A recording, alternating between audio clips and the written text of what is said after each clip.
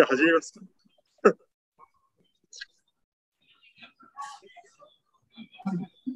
あ、聞こえる？あ、聞いてるのは大林さん。うん。これどうすりゃいいんだ？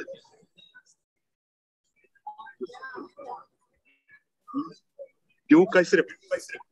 了解。これどうやったら了解できるか。リターン。リターンで大丈夫？あ、リターン。違う。あ、多分ポインターが外れる。あ、一回レーザーポインター外さないと。エスケープ。はい。はい。で、了解。今どこにいる？了解の下あたり。はい。はい。レーザーポインターコントロール L でいけるんだ。じゃあ始めましょうかね。はい。じゃあ、Good evening. So my name is Kengo Nakajima. The title of my talk is Innovative Scientific Computing by Integration, Simulation, Data, Learning, S plus D plus L。これでどのぐらい聞こえる？全然聞こえないよね。まあいいや。So this is the history of our systems. And so we are now in the mid of the fiscal year of the 2022. So recently, we have one system with accelerators such as GPUs, and this continues in the future. Supercomputing is changing now. So we have new types of workloads related to big data analytics, AI, and machine learning, in addition to CSE for simulations.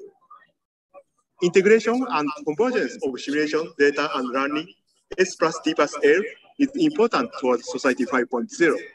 Super smart and human-centered society by integration of cyberspace and physical space. Since 2015, we have been developing a new platform for integration of S plus D plus L, which is called BDEC, Big Data and Extreme Computing. We are focusing on S. Our approach is based on AI for HPC, AI for science, and digital twin.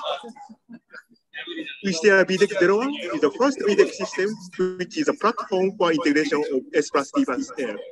Peak performance is 33.1 petaflops, and aggregated memory bandwidth is 8.38 petabytes per second. The system is constructed by Fujita.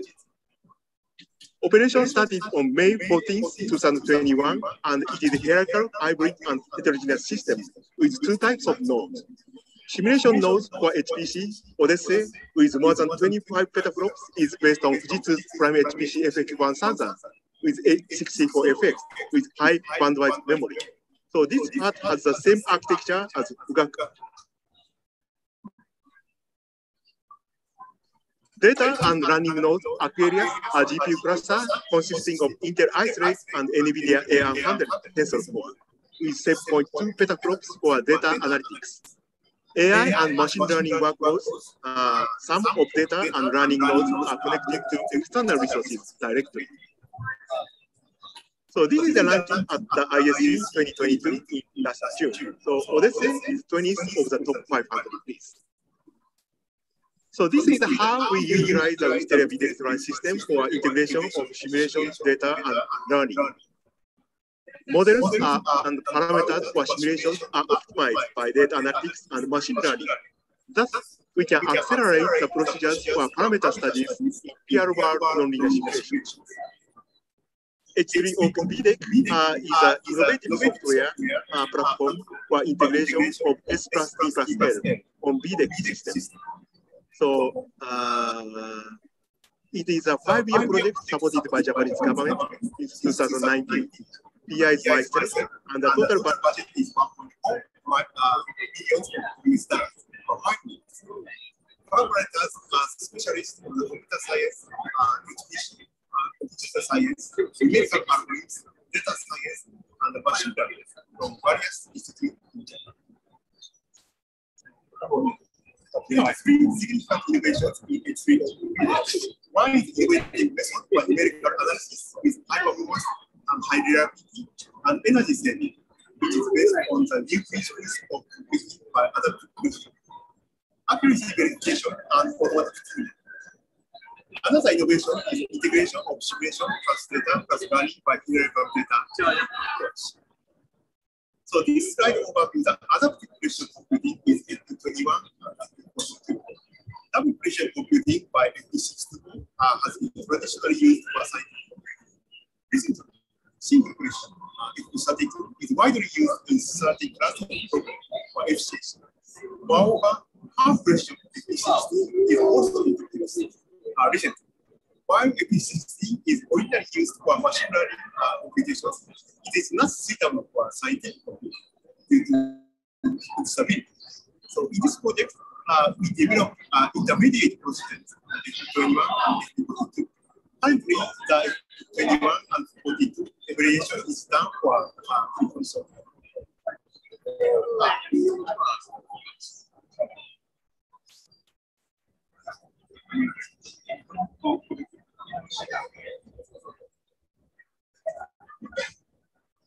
リターンです。あ、じゃあいいや、これも好きなんじゃない？ブランクをずっとしとけば大丈夫。この状態だと、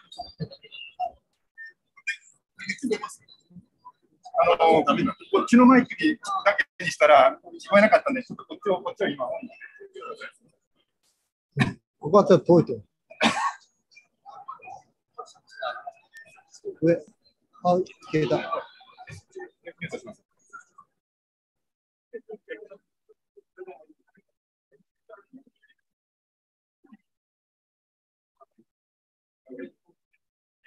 Okay, sorry. Okay, so this slide shows the result of the preliminary works for the prediction of the transient CFD simulation by machine learning and the convolutional neural network. The current result shows a good agreement between 2D lattice-Boltzmann simulations and CNN predictions. We also have the third pillar of this project, software and utility for heterogeneous environments, such as Wisteria BDX01. Actually, Wisteria BDX01 is the first really heterogeneous system in the world. Here, I will talk about the coupler. Generally, multi-physics coupler, such as PP Open Math MP, is doing weak coupling of multiple applications. But our new coupler, H3 Open UT MP, has more sophisticated capabilities. We are developing a new coupler which combines Odyssey for simulations and Aquarius for AI machine learning. Because the Wisteria BDX01 is a heterogeneous, a single MPI job over Odyssey and Aquarius is impossible. Actually, they are connected through InfiniBand EDR with 2 terabytes per second. We are developing a communication procedures with H3 OpenSys with IO socket. So it's a library for inter-process communications with MPI-like interface. H3 OpenSys with IO socket enables direct communication between Odyssey and Aquarius through InfiniBand EDR. This is the API for the communication library with IO socket. So its interface is very similar to that of MPI. With IO socket was open for public this June. So we are also developing a Wait IO through file systems. So this is so I just show you our preliminary works in the Wait IO file. We have already developed a Wait IO socket through InfiniBand network like this one. Okay. So we are also developing a Wait IO file through fast file systems. So this is the preliminary evaluation. Blue line shows time for Wait IO socket. Orange line shows Wait IO file on Wisteria BDX01. Socket is better for small cases, and file is better for large ones. So this slide overviews the 3D aspect simulation with a real-time data observation and assimilation on Wisteria BDX01 using H3 OpenBDX. We utilize real-time data from more than 1,000 observation points through SINET. So this is the system on Wisteria BDX01 using Wait IO library. Aquarius is doing the filtering and visualization, while Odyssey is doing simulations and data assimilation. So this slide shows code written by Fortran calling weight IO library. Aquarius is sending the result of filtering, and Odyssey receives the data. In the next part, I'll introduce our ongoing work for coupling of scientific simulations on Odyssey and AI workload on Aquarius using our coupler and weight IO library. So this slide shows an example for the atmosphere simulations of clouds by my colleagues. So this simulation includes two parts.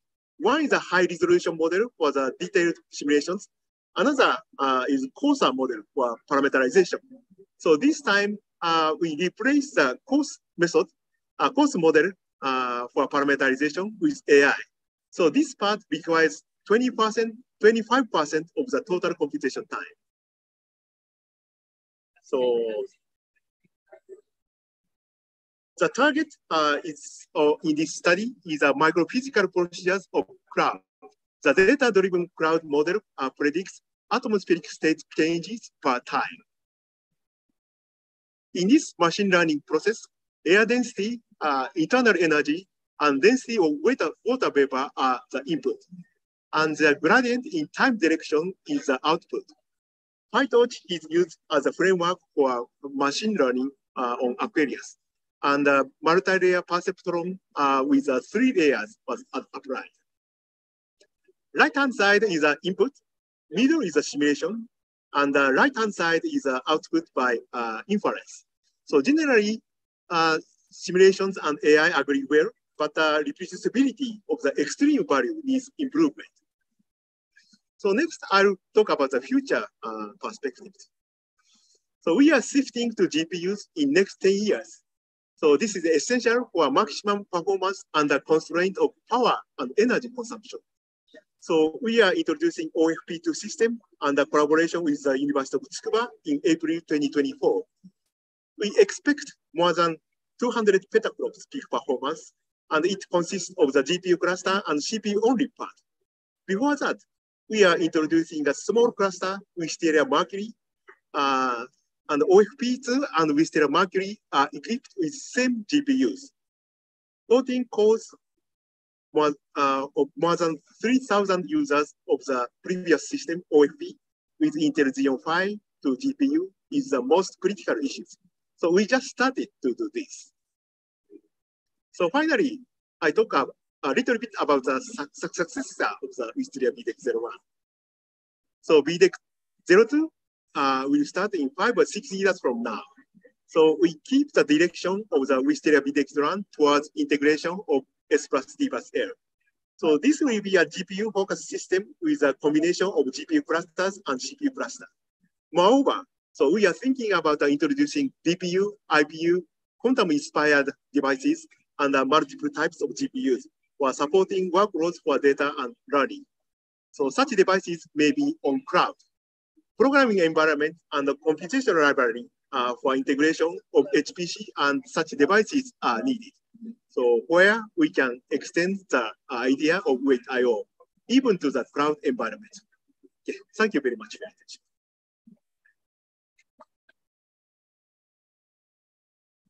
Thank you.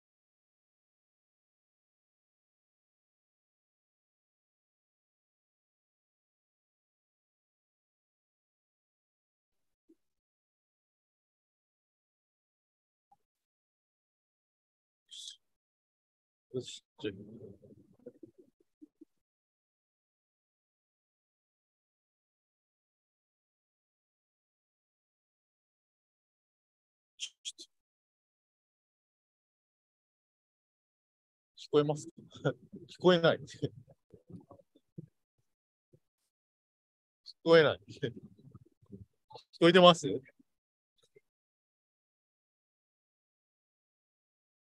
そうですか？あ、そうですね。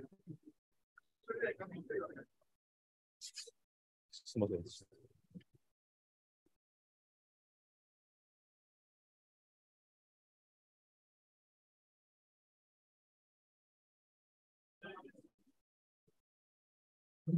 えーっと。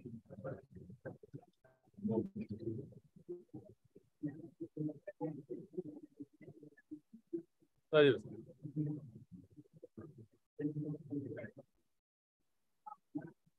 これ入れ替えるとまたこっちも入れ替える。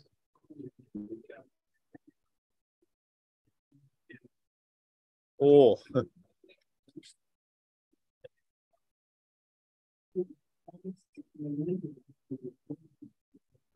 これをだから、メインとエクステンドを入れ替えれば多分。これをあれですかね。と思いますけど。サムソンをメイン。あ、でも、そうか、ミラーにしちゃダメなんでしょう。ミラーでもいいと思います。ちょっとやってみます。はい。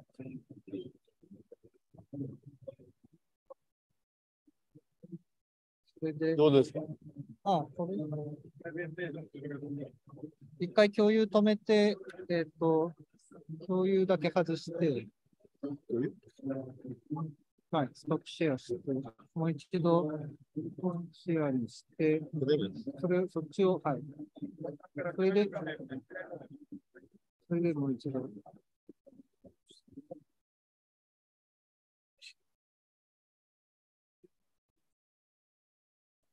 はい、すいません。Okay. Right. Let me just can you hear me? No, maybe not. Okay. So let me introduce graph neural networks for various applications. My name is Suzumura from University of Tokyo. And I think this is a kind of very introduction to the graph. I mean, as you know, vertex and edge is actually, I mean, it's a simple data structure that we can represent as for real applications. Right?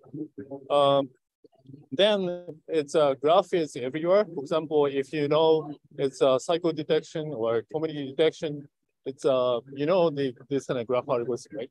So then we are kind of shifting graph algorithm to a neural network based approach, which is called graph neural networks. And with the graph neural networks, we can just run the graph structure data using graph neural networks without without defining a feature by yourself. So here is kind of the old time, the kind of a visualization of the Twitter social network. So we actually collected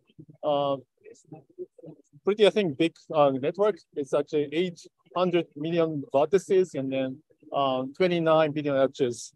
So we collected those social network before, and then we just using supercomputers, we analyze social network natures. And then another is a visualization that we are working on is this is it's a flight network during the COVID-19. So you can see some. I don't know. It's actually so after, I mean, if you can see after March-ish, the flight is going to be it's kind of decreasing over time. For example, you can see okay, so number of flights just kind of decreasing a little bit. So after March, and then most of the flights actually just disappeared, right? So this is a visualization that we can see during the COVID-19. And let me go.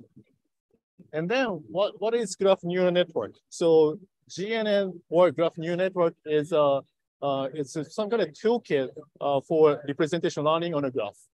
So given a graph, and then we want to learn the embedding vectors of the nodes or edges so that we can get this kind of vector so that we can just use this vector for, let's say, similarity of nodes or edges, and so on. Right? And so this is a nutshell of the graph neural network, graph neural nets here.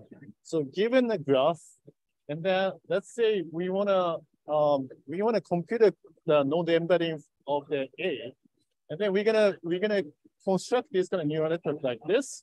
So A neighbors of A is gonna be B, C, D, and the neighbors B is AC or something, right?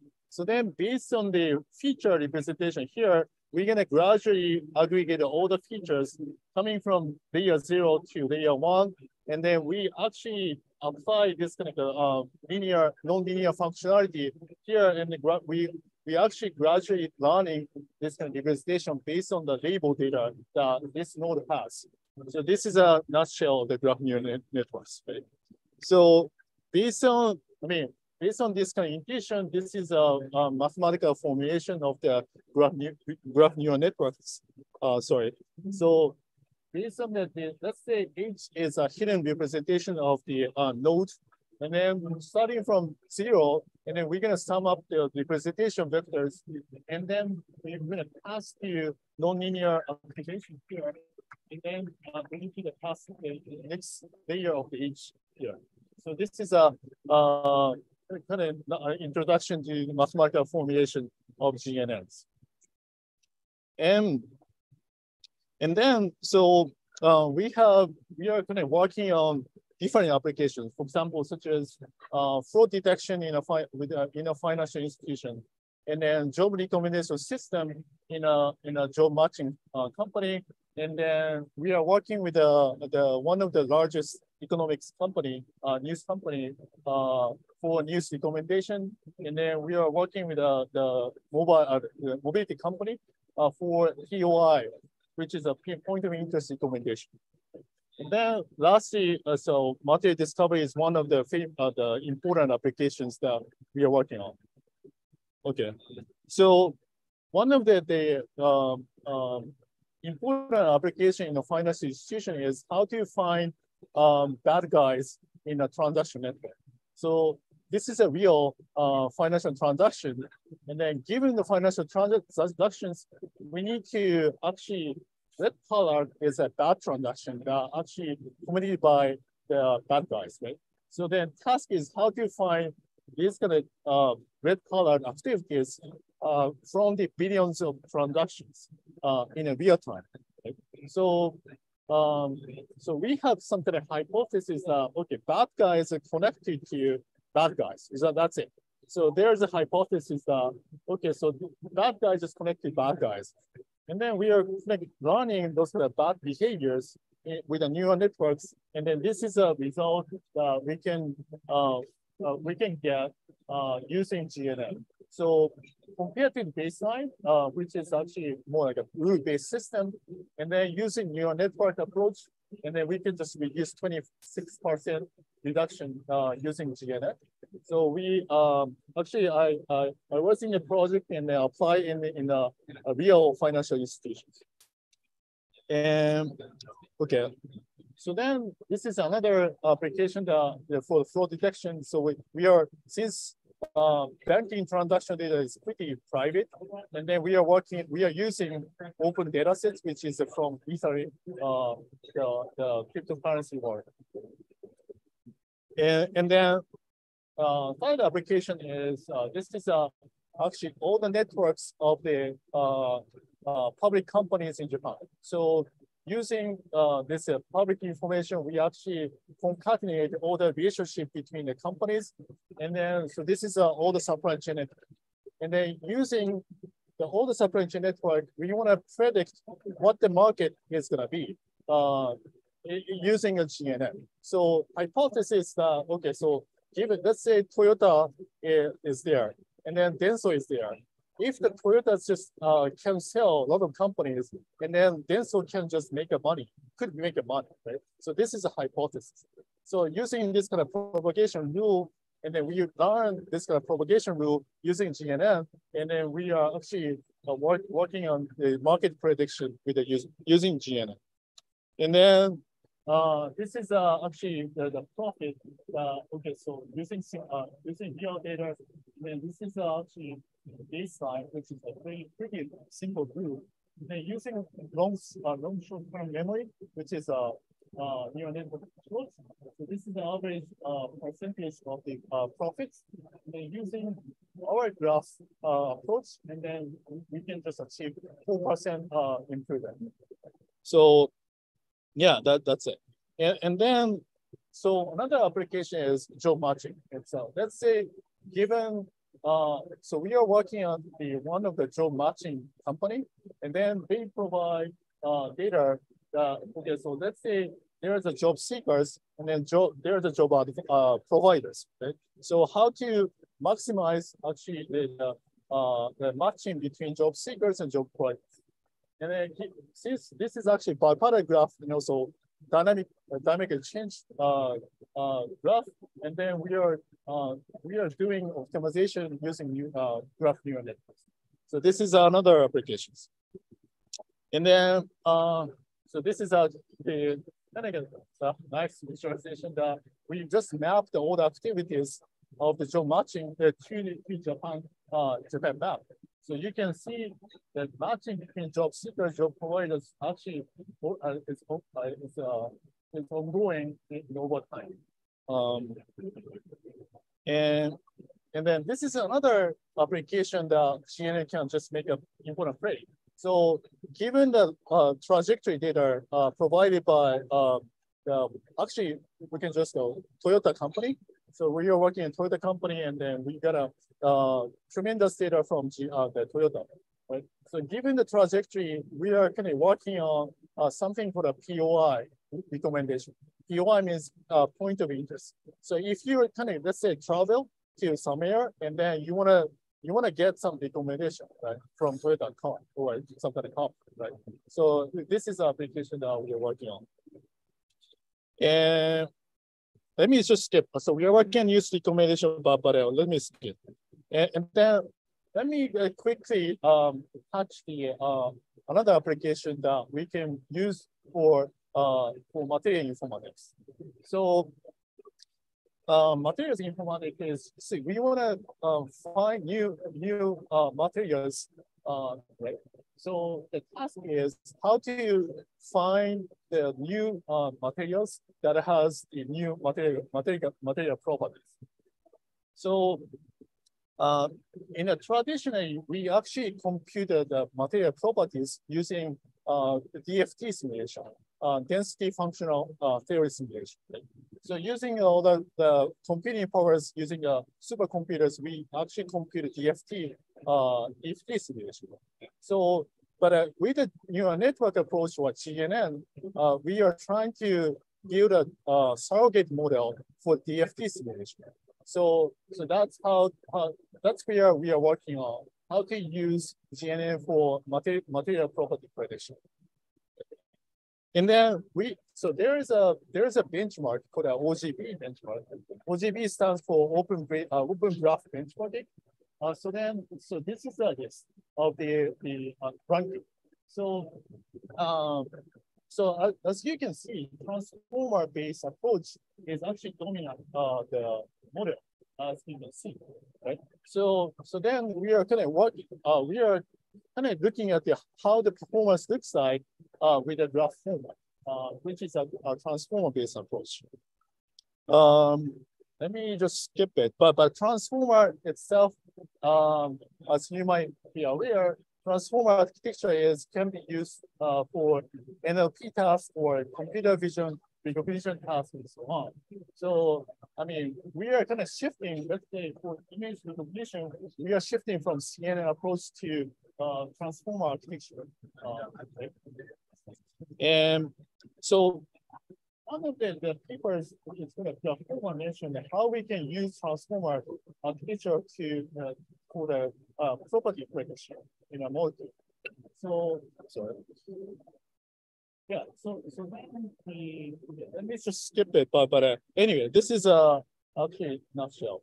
So the task is how to, given the graph like this, and then we wanna get computer property. Right? So this is actually we are doing performance graphics study here. So traditional GNN approach, which is the GNN, we get a this kind of score, precision score like 0.11 or something. This is actually accuracy, right?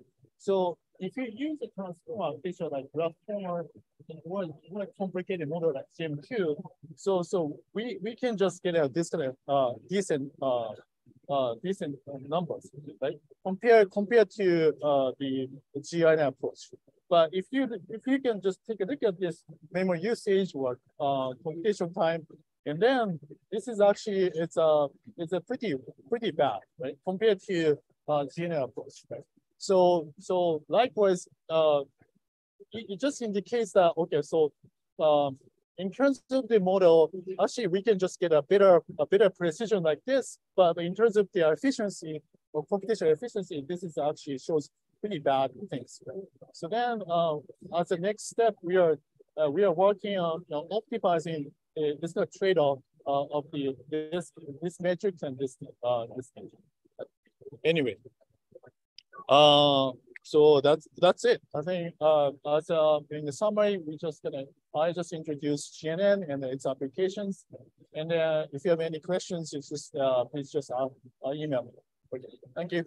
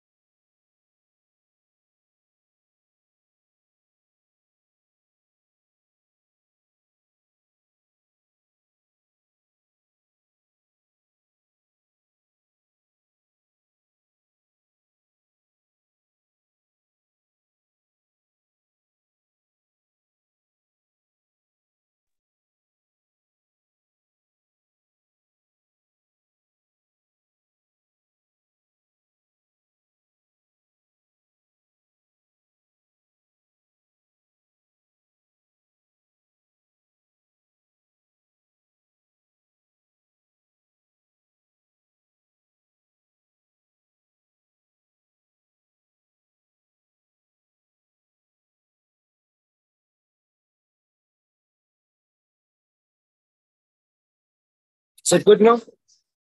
From which test go to page, next page.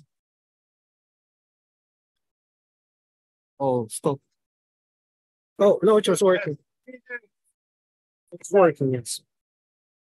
Okay.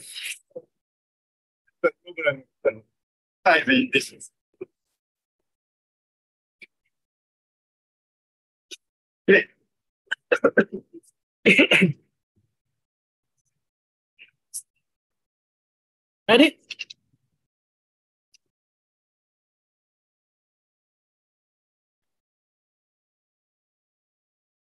Okay. Thank you for the invitation to come here and to give a presentation at the University of Tokyo Information Technology Center booth. So I'm going to talk about parallel eigensolvers based on unconstrained minimization. This is work that we have been doing for a few years now. I'll show you some of our previous work and where we stand right now.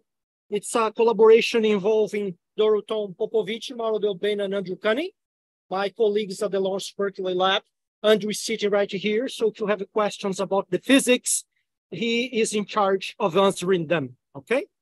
So this is this work is with funding from the Department of Energy SciDi Fast Math Institute. So the previous speaker already talked a little bit about density functional theory using the neural network. So here we are also interested in the DFT, density functional theory, but we are interested in some of the eigenvalue problems that we have to solve. Under there, we talk about self-consistent loop, where we start with some trial vectors, we do some updates on some set of operators, we compute eigenvalues and eigenvectors of this operator, and then we have to iterate until basically we get convergence, typically in terms of energy that we're interested in, which means that the electronic system that we're looking at has converged to a stable configuration, a configuration that makes sense from the physics point of view. So what we're interested in here is solving the eigenvalue problem. The screen is not moving on the net, so. Should I go back?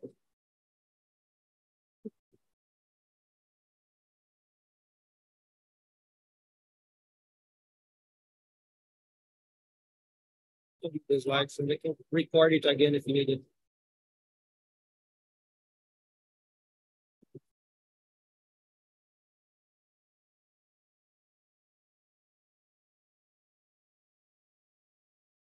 So the page change.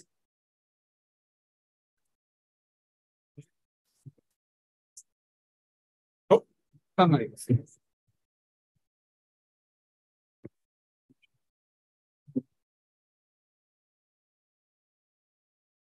oops. Zoom screen is not to work.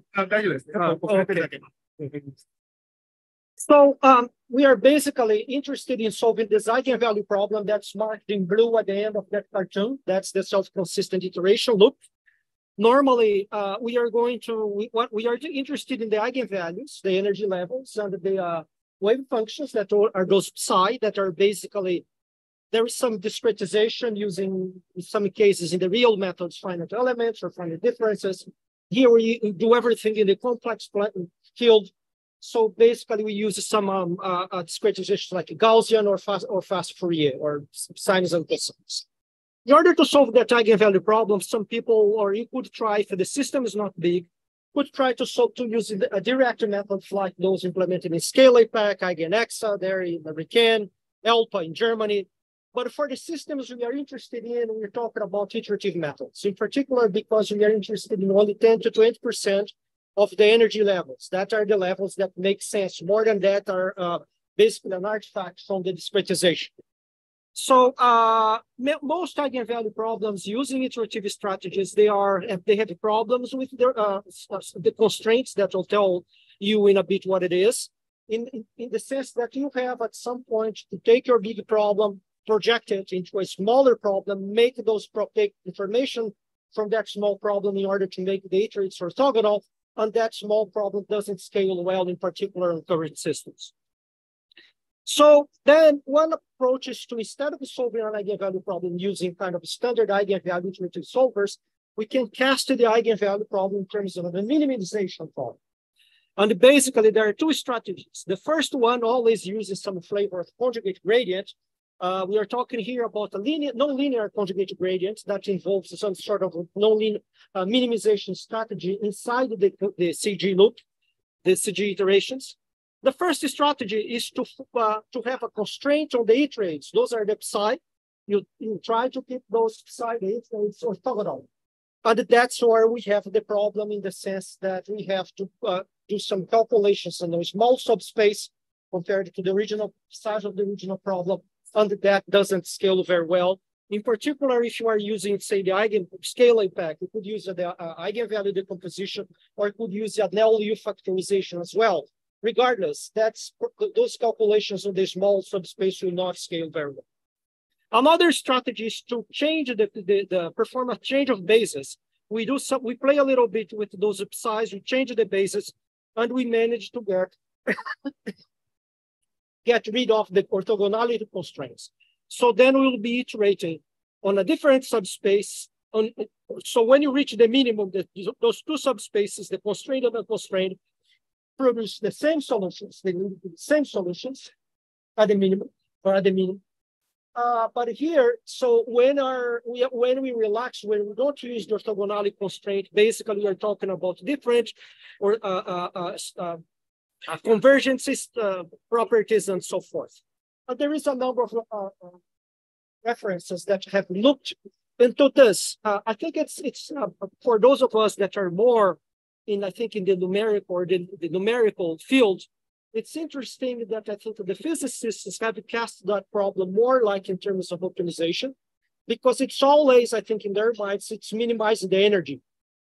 So therefore, I think that's the way that, you know, they like very much to use conjugate gradients to minimize the energy instead of using an eigenvalue solver per se. And actually, the conjugate gradient, what I have seen in the simulations that we have performed with my colleagues, performs very, very well. It's a kind of something that sometimes is not, I think, trivial to think about. So in our previous work, we have focused on a code that's CP2K. It's a code that implements, it's for quantum chemistry and solid state physics. It uses the FT, but it mixes Gaussian bases with plane waves. Instead of getting a standard eigenvalue problem, as I showed you that cartoon here, the eigenvalue problem is actually generalized, but that's just a detail. For the systems that we studied, using this formulation here for CP2K, we just used one of the partitions of the Cray XC40 system, that's Kohei, that's going to be decommissioned in January. We used a very large partition, and we could show very good convergence properties, and we could go up to 230 cores on that machine. That's basically what I'm showing here. In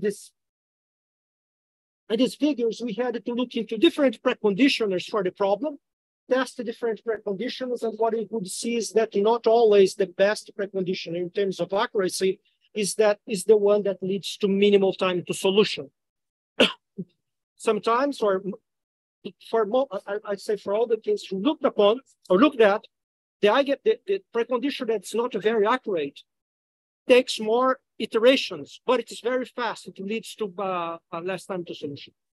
And we could be using, for example, a system where we change the number of molecules, a system of bulk water, increasing the size of the system using more molecules and doing a strong scaling.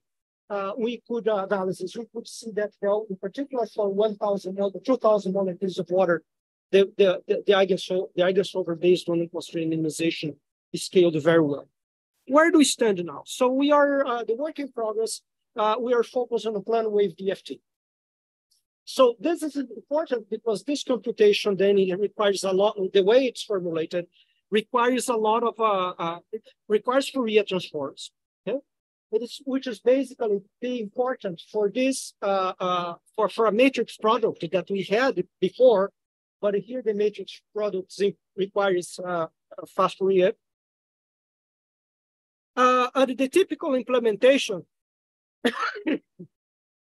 if you're going to use a typical implementation of fast Fourier transform to perform matrix vector multiplications, it takes more steps or more steps than it is actually that prevents you from getting good performance from the computers or the architectures that we have these days, in particular GPUs. So this is just a cartoon that illustrates what a typical DFT, rather FFT is about, all the steps. But what we have seen is that if you look at the communication and the calculations using a vanilla FFT, The blue is basically what we have in communication in the various phases of the FT. The red is the calculations. So you spend a lot of time doing communications, but this is on a GPU.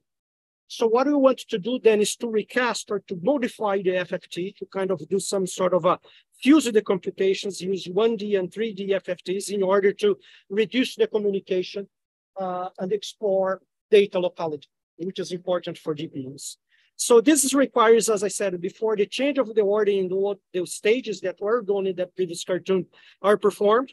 And then we have to break the components into the computation into smaller components. Just to have you an idea, now moving from GPU to an AMD system, just to give you an idea of what happens. So here we are talking about, it's a comparison that we use what we call a baseline code, physics code that uses FT. That's the PTOT code that uses FFTW plus BLAS that you can, even if the BLAS is optimized. And depending on the size of the system here, you can see that you spend a lot of time doing those. What we're comparing here is the different sizes of the FFT of the system, how the distribution is done. And you can see compared to the blue is the baseline, how much faster you can go. That's basically the yellow and the red lines. You can go much, much faster if you basically change the, if you try to improve your calculations. And this is for an AMD system.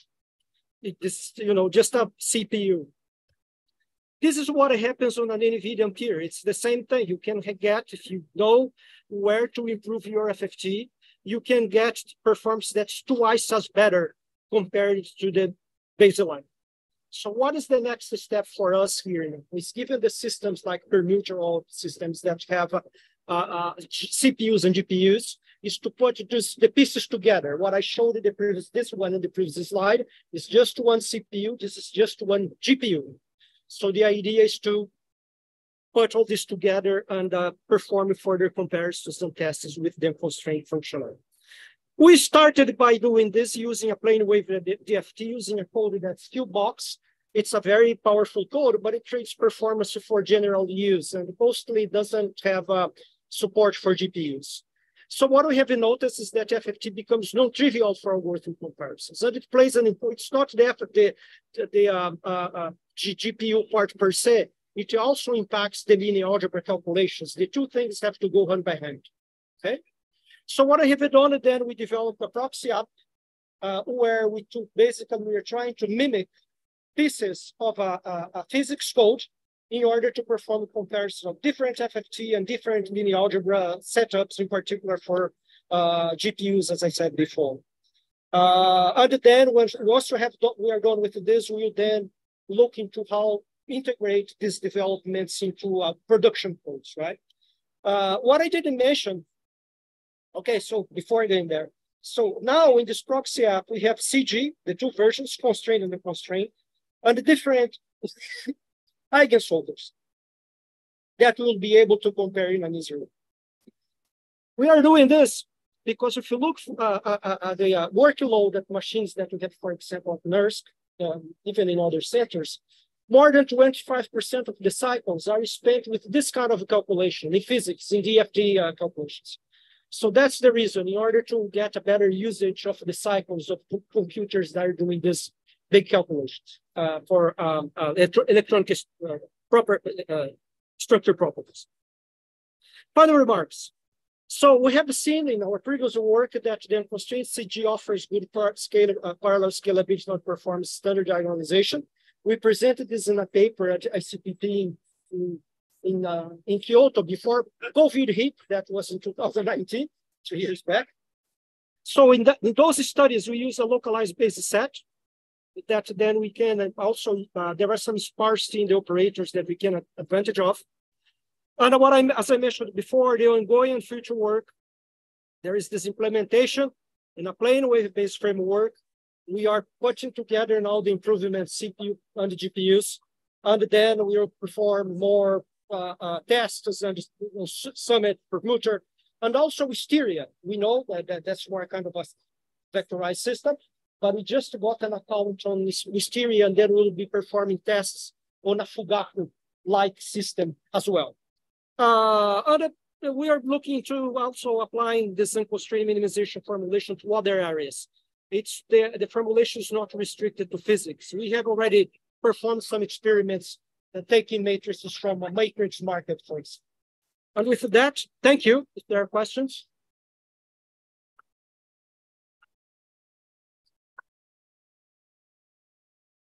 Disconnect.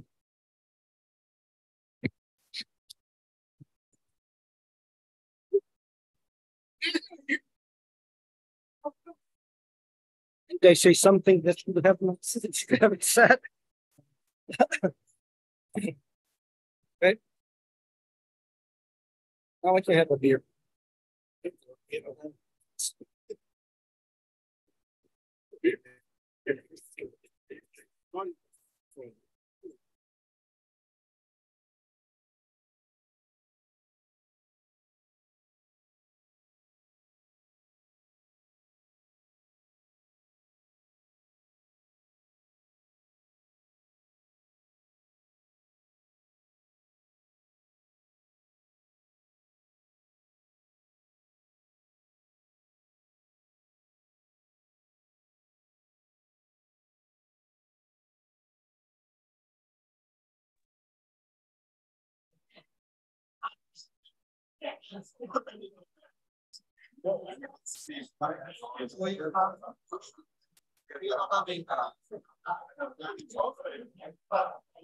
Presentation. Ah, どれだ。セカンドディスプレイを取る。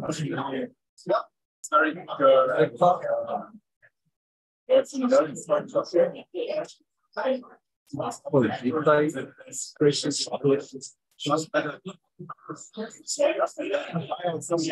Well, I have to decide to how it works.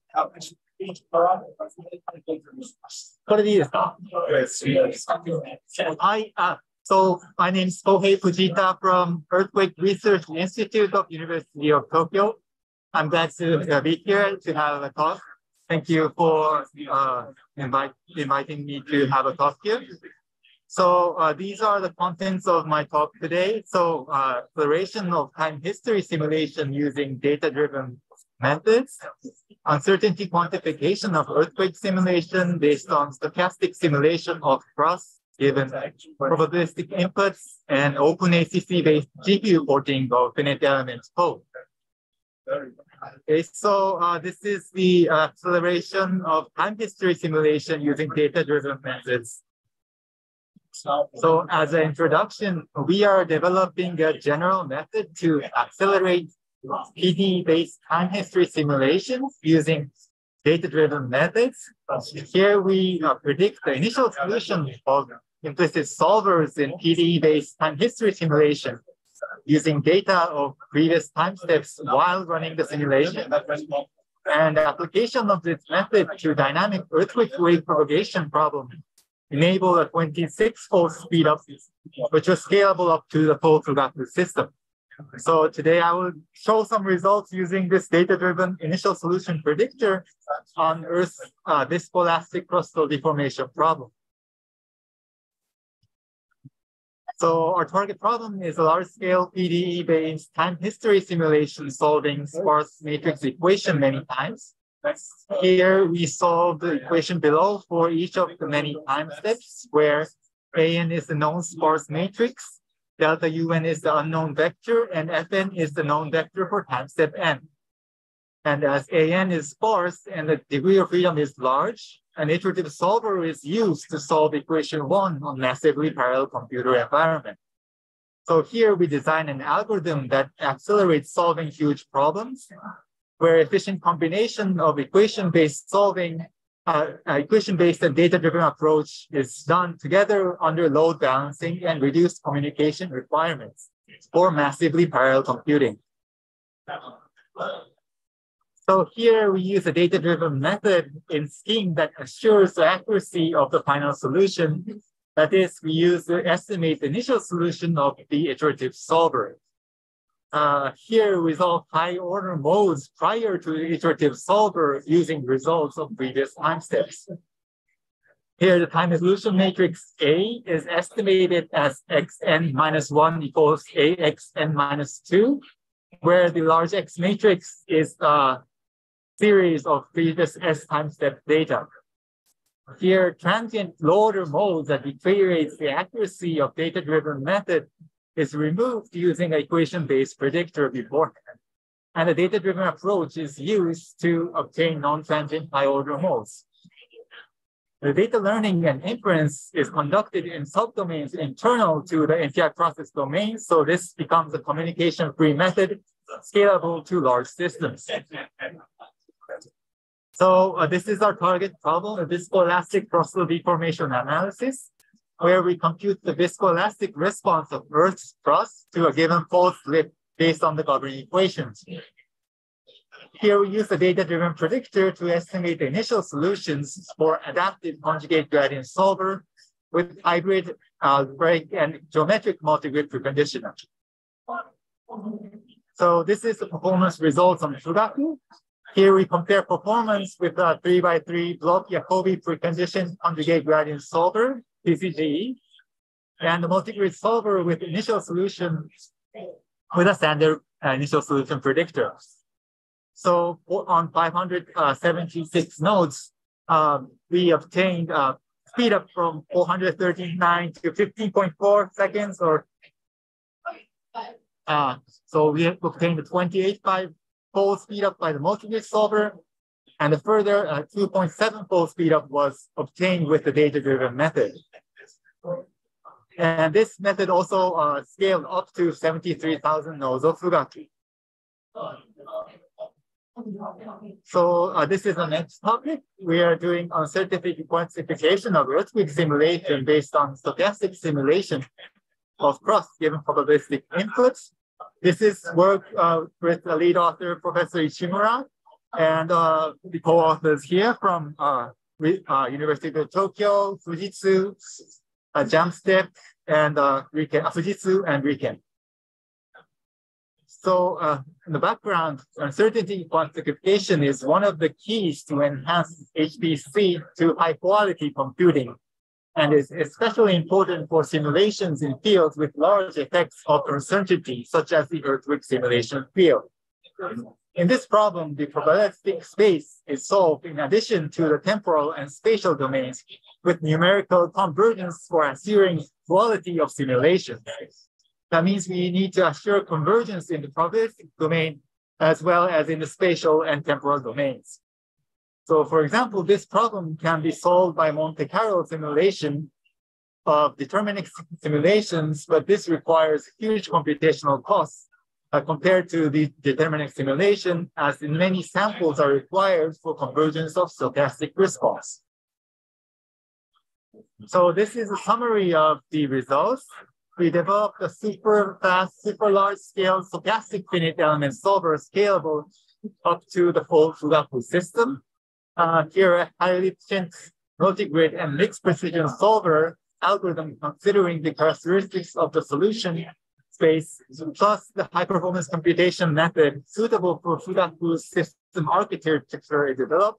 And together with the automated generation of stochastic finite element method code in which high performance computing can be applied, we enable computing a 37 trillion degree of freedom model with a 19% FP64 peak efficiency with 87% weak scalability up to full Fugaku system, which corresponds to a 224-fold speed up from the state-of-the-art method on Summit. And with this, we enabled uncertainty quantification of an actual cross-structure model with 32 trillion degrees of freedom model. So this is the crust with uncertainty in the material properties. And for a given input, bulk slip input, we can compute the displacement and also the stress response in the crust with some uncertain or the stochastic response. And these are showing the stochastic response. And we can see that we can do uncertainty quantification of this very large scale model using our method. So last, I will talk about the OpenACC-based GPU porting of a finite element code. This work is by Ryotaka Sakabe, a former student in Earthquake Research Institute, University of Tokyo, and these co-authors from University of Tokyo and Jamstead. So we will talk this topic in Friday's workshop in WACC-PD. So as an overview of finite element earthquake simulation is mostly costly kernel is become sparse matrix vector products. And in case of CPU-based systems, methods storing matrix on memory, such as CRS or ELL, are widely used. However, in the case of GPUs with relatively high arithmetic performance, element-by-element method can be an alternative. So an element-by-element method generates element matrices on the fly during matrix vector products and adds the element-wise results to the left-hand side vector. And this implementation is possible by use of directive-based programming models such as OpenACC with similar efficiency to native programming models such as CUDA. So these are some performance results. So we measured performance of matrix vector products on second-order tetrahedral elements in the 3x3 block CRS method and the EBE method. So here, the first one is performance on Fugaku. The Fugaku has 6 teraflops FP32 peak with 1 terabyte memory bandwidth. So we can see the memory bandwidth is relatively high.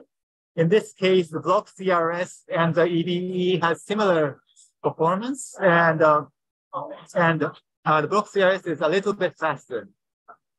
And in case of A100 GPU, which has fast arithmetics, here we have 19 teraflops performance and memory bandwidth of 1.5 terabytes. So compared to Fugaku, the memory bandwidth is relatively slower. And so in this machine, we can get better performance using EBE. And the OpenACC version is similar performance to that obtained by a CU sparse library. And for the newest generation H100 NVIDIA GPUs, we can also get good performance by using EBE. And in particular, if we tune our method, particularly for the H100 GPUs, we can get the further speed up of 2.1-fold from the A100 GPU.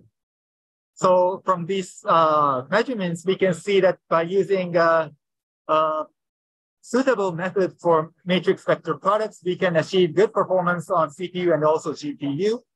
And by doing this kind of thing, we can port our finite element codes to the OpenACC for GPU environments. Okay, so this is a summary of my talk. We showed acceleration of time history simulations using data-driven methods with learning and inferencing. While conducting simulation, we can get 2.7-fold speed up achieved over a highly efficient multi-grid solver. And we also showed uncertainty quantification of earthquake simulation. Here, a stochastic simulation of across the given probabilistic input was shown. And we enabled a 200-fold speed up from deterministic state-of-the-art simulation on Summit by development of stochastic finite element solver scalable on Fugaku. Also, we showed OpenACC-based GPU porting of the finite element code, and we showed acceleration of matrix vector products possible by use of element-by-element method on GPUs with OpenACC.